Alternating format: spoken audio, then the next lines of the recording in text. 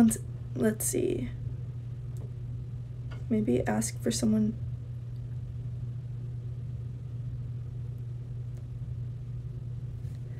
Okay, so now that I saw a comment about it and I have full question to talk about it, first of all, can we talk about how amazing TikTok Room has been? They deserve all the hype. They're killing the game. They're killing their job. They're doing so well.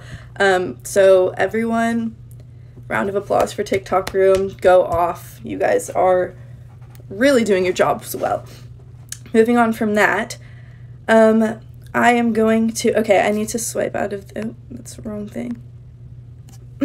Okay, so basically I wanted to talk about this Cynthia situation because she apparently can't deal with it face-to-face or text me about it like I have tried to multiple times. So, hi Nadina, how are you? So, let's talk about it. Hi TikTok Room, I love you guys. So basically 3 months ago, a very long time ago, I called Quintin cute once.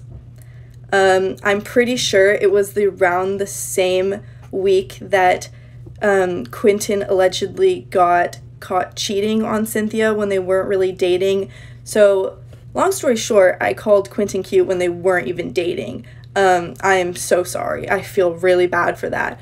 I actually did feel bad for it because I could see how it was disrespectful to someone or Cynthia, and so I DM'd Cynthia saying that I was sorry instead of hi TikTok Room, instead of responding to me and kind of dealing with it ourselves. She just like kept this grudge apparently. Then a few weeks ago, my friend was on the phone with her, and I like walked up and like he pointed the camera to me, and I told her I told her face to face on FaceTime. Obviously I haven't seen her. I don't really know. I told her that I was so sorry, and she was like, it's fine. Like, she was laughing about it. We thought like it's the funniest thing. Literally all that I did was call Quintin cute. I'm wondering which friends are telling her this about me and telling her these lies about me, saying that I wanted to marry Quintin. No, thank you. But I'm wondering if it's the same friends who talk shit about her to me. Maybe there's a connection there, but who knows. So basically yesterday when all of this drama was happening, I was going through my For You page per usual and complimenting people, commenting on TikToks, doing my usual thing, and I see Cynthia's video, and she was feeling herself. She just got her hair done. I thought she looked good, so I commented, "You're gorgeous." Instead of taking the compliment, she responded in a mean way, obviously, and then goes on live saying that she was uncomfortable.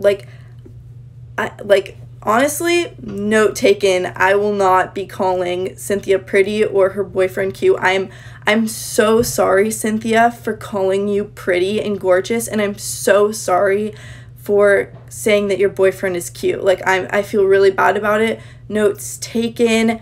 I will never call you pretty or your boyfriend cute again. I'm just gonna take my positivity and my compliments and throw them elsewhere. I think that for being thought of as so mature, looks wise, you sure don't act like it. This could have easily been handled when I DM'd you saying sorry multiple times. So yeah, I love how this is the way it has to be handled instead. I love you guys. Again, Cynthia, so sorry for calling you pretty. Won't happen again. And I love you guys so much.